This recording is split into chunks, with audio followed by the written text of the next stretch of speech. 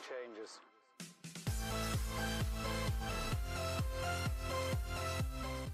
What is going on, guys? Multiplayer HD here, and I am back with another play review, and this time we are taking a look at AJ Morales, or Jose Morales.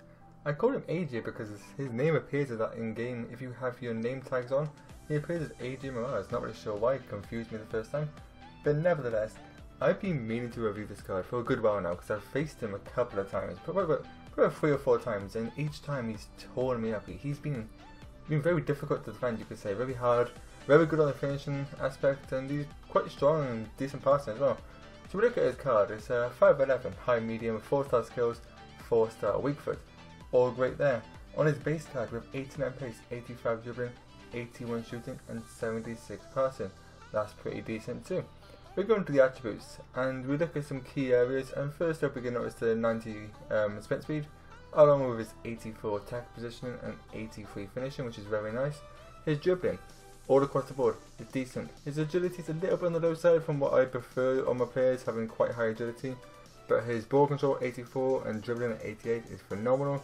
Decent stamina as well at 82, and his passing, for he's originally a striker, I understand it's a centre forward, but I've changed in that and you'll see why in a second. But for originally a striker to have 78 passing is very good, along with the 82 curve. So we'll look at the team which I played him in, and if anyone's following my reviews right now, you will understand that this team is very prevalent for me.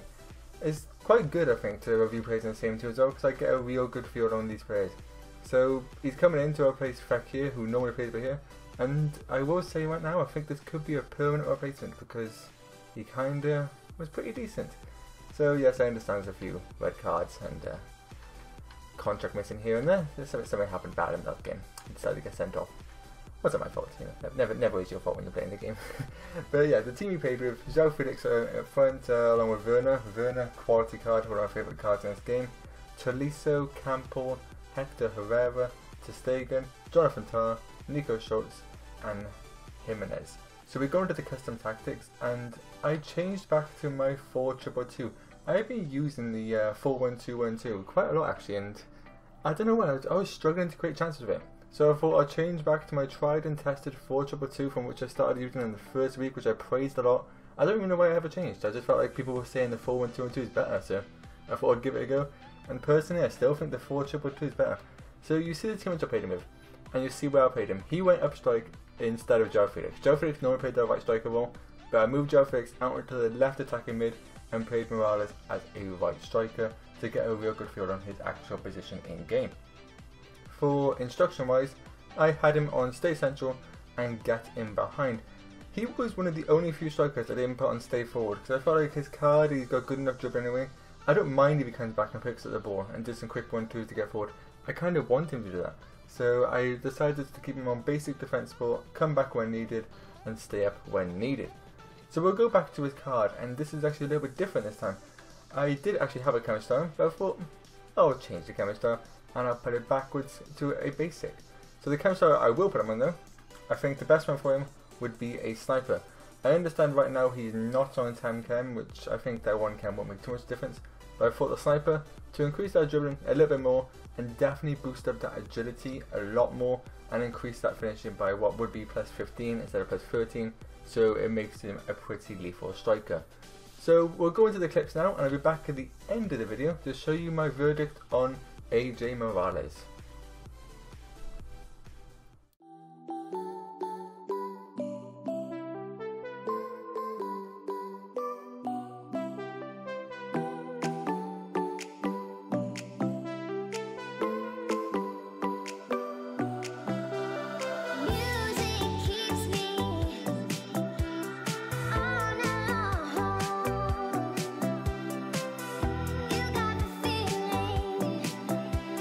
Music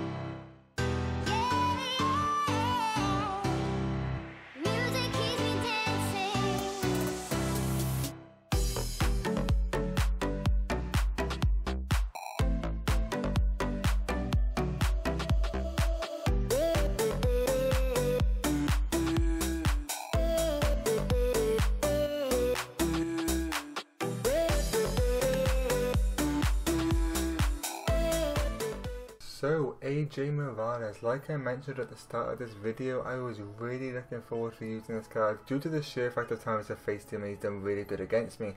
And let's start by saying, that this card did not let me down. He was a very good card.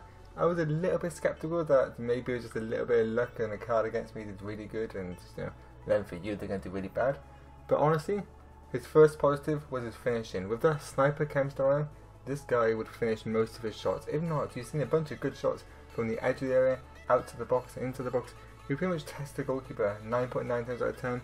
1 or 2 shots here would go wide, but that's really it. His finishing was incredible. On the half volley, he brought one down and dropped it into the bottom corner. Another time he scooped it into this sort of kind of like a power firm finesse shot. I'm not really sure how he did that. Like, the shot to me kind of surprised me. It's one of my favourite shots I've done this year.